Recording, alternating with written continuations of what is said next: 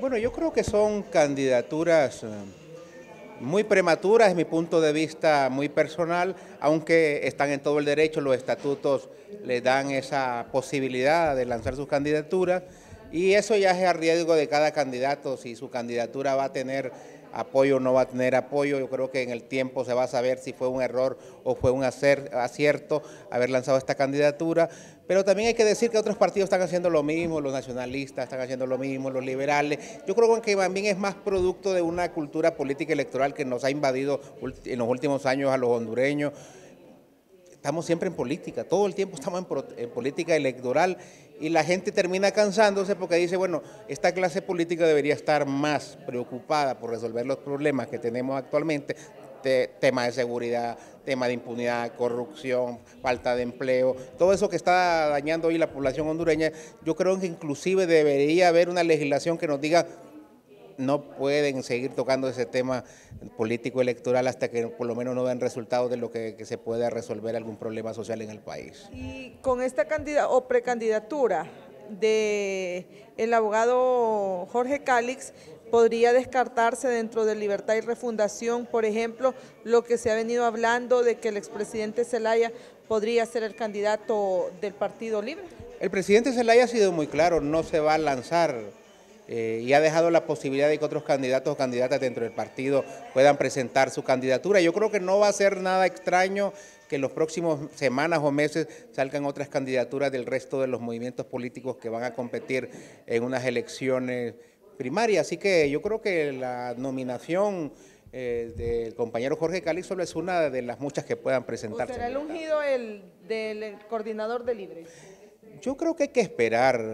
Yo quiero creer lo que ha dicho el presidente Zelaya, de que va a dejar apertura, que no va a apoyar a nadie en específico y que sea el pueblo de Libre el que tome esa decisión. Y ojalá que así sea por el bien del partido, para que haya armonía y que todos puedan participar en igualdad de condiciones. ¿Tiene que ir a unas elecciones primarias, cree usted, para que de ahí salga el candidato a la presidencia? Si aparecen nuevos candidatos, sí, yo definitivamente, yo creo que es una bonita oportunidad para Libertad y Refundación, para que otras figuras puedan resaltar, para que hagan sus propuestas y que el pueblo del Libre en un proceso, ojalá que limpio, transparente, armonioso, podamos decir este es nuestro candidato o esta es nuestra candidata para el proceso general. ¿Apoya a Jorge Cálix? Yo voy a revisar todos los candidatos, creo que Jorge es un buen candidato, me parece que ha hecho un buen trabajo, pero seguramente van a aparecer otros. Después que lo analicemos vamos a tomar una decisión. Nosotros vemos esto como un proceso normal a lo interno de los partidos, ¿va? Todo el mundo tiene derecho a aspirar a cargos de elección popular y la propuesta del 28 pues se respeta. Hay que recordar que también está la propuesta del POR, ¿verdad? Entonces nosotros pertenecemos al movimiento Somos Más y desde ahí nosotros vamos a construir una propuesta para este nuevo proceso electoral que se avecina para el 2021. ¿Van ustedes a apoyar alguna candidatura propuesta por el presidente Zelaya o van a impulsar su propia candidatura? En este momento, como movimiento, no hemos definido ese escenario. Estamos en el escenario de la organización del movimiento para lograr inscribirnos, reunir los requisitos y más adelante pues se van a hacer los acuerdos pertinentes y lógicamente el movimiento tiene propuestas, pero en este momento creemos que le estamos apostando a la organización. ¿O van a apoyar a la candidatura de Jorge Cálix, considerando que es uno de los que está proponiendo el presidente Zelaya? Mire, el compañero Jorge Cálix es un buen diputado, un amigo, compañero de la bancada, ¿verdad? En este momento no puedo afirmarlo, vamos a hacer una reunión como Somos Más para trabajar ese escenario y consolidar el partido. Nosotros estamos trabajando para consolidar el partido, pero en este momento el objetivo como corriente es organizarnos para cumplir los requisitos e inscribirnos como movimiento. Hay quienes al interno del Libre manifiestan que estas acciones son prematuras, ¿lo considera usted así?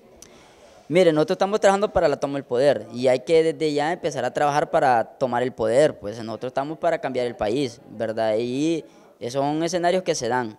Nosotros necesitamos ser honestos con la población, no podemos mentirle a la población y eso que hizo el 28 de junio se le respeta y está bien. El compañero Jorge Cálix es un buen elemento. Pero de momento no han tomado la decisión si lo van a apoyar o no. No, como movimiento Somos Más por el momento, estamos esperando, ¿verdad?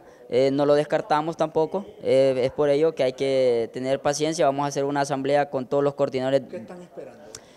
tomar una decisión colectiva. Somos 18 departamentos, en cada departamento hay un coordinador de Somos Más, ¿verdad? Tenemos en Trujillo, en Colón, al alcalde Héctor Mendoza, hay que escucharlo a él. No podemos nosotros dar una opinión sin consultarle a Héctor Mendoza, que es un coordinador en Colón.